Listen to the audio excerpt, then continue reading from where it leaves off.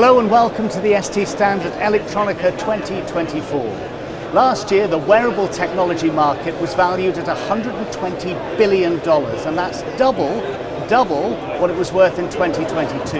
It's a huge growth market, and great news for ST because the company is pioneering some innovative work in biosensors. In fact, there's a new product being launched here at Electronica, and Asma Muti is here to tell me more. Hello there. Hello, Chris.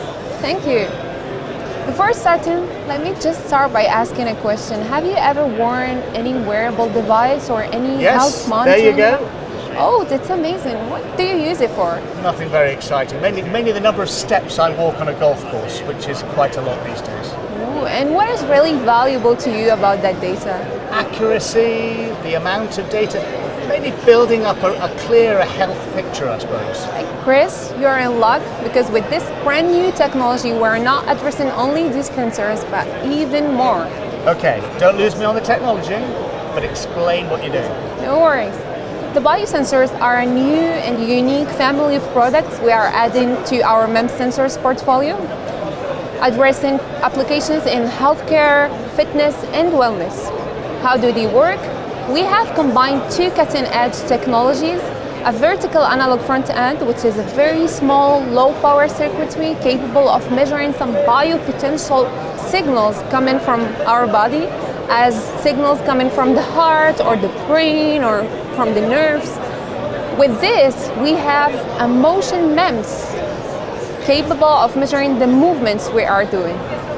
Both of them into one single standard package. And is that what makes it unique? That's what makes it stand out, yeah? Exactly. That's one of the features that makes it unique, because instead of having two sensors, one for the biopotential measurements and another one for movement detection, we have both of them into one single die, into one single chip, which will reduce the surface in applications as wearable where surface is very, very needed. And as well, we are taking advantage of the AI processing features embedded inside the sensor itself to have some of the processing inside the sensor and send only the data we want to the microcontroller, which helps reduce the power consumption of your whole system. Okay, I know you've got a demo. I'm willing to be the biosensor guinea pig. If you prefer, I can pretend to be a doctor and you the patient. Right, good luck to my heartbeat then. Hang on a minute, let me move this out of the way. So, fingers on there, yeah? Yeah, exactly. So in here we are having an evaluation board. It's the Sensor Toggle Box Pro. With this we have these electrodes which are able to measure your heart beats. So as you can see on the screen, we can see your heartbeats. I hope you're not nervous. No.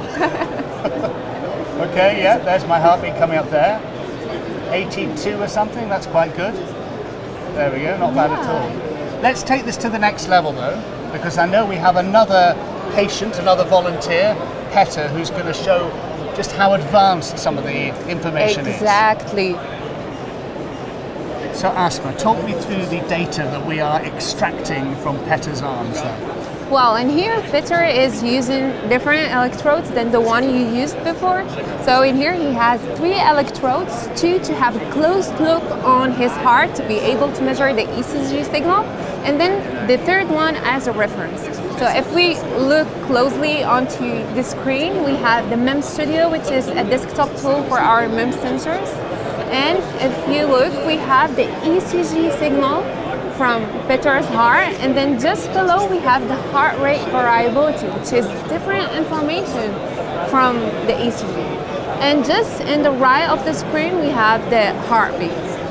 We focus today on cardio data, the heart, but isn't the most exciting thing that the potential is so much greater than that? You're absolutely right, Chris. This technology has a lot to offer beyond smartwatches.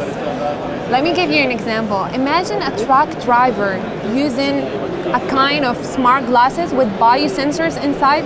These glasses could help him monitor his eye and see if there is any drowsiness. And with this, we can prevent accidents. Yeah, some kind of alarm signal saying take a break or whatever. Exactly. And so many accidents are caused by driver fatigue. That's right. What about office work? How people get eye fatigue in offices? We have a lot of office workers in the world. There is more than 1 billion people, including me. So with these glasses, we can use them to monitor eye strain, which is really a big problem for these people when you're in front of the screens, and tell us when needed to take breaks to prevent fatigue, prevent headaches. And finally, how's it going to make me a better golfer? Oh, using a smart bracelet with, yeah, you can. Using a smart bracelet with biosensors inside could help you monitor your swing. With this, you can combine with biopotential signal measurements to have some idea on your muscle activity. And this combined data can help you prevent injuries, ultimately improve your game. I'll believe it when I see it. Listen, it's been fantastic talking to you. Where can people find out more? You can find out more on st.com/biosensors. Great stuff. Asma, it's been lovely talking to you. Enjoy Electronica 24. Me too. Thank you.